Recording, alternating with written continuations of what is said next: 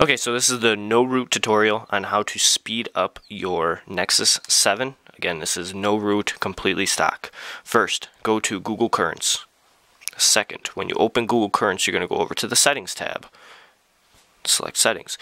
Uncheck Enable Background Sync. Uncheck that. Hit Home. Scroll down. Go to Settings. Go all the way to the bottom. Developer Options. Go all the way to the bottom again. You're going to see where it says Set Background, Background Process Limit. It says Standard Limit. Change that to 2.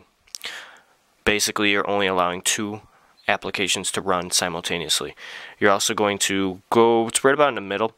You're going to see Window Animation Scale, Transition, and Animator. You're going to select those and turn them off.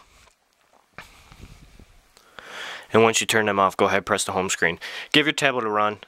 You'll notice it's going to be a lot quicker. Programs are going to open up faster. Things are going to close faster as well.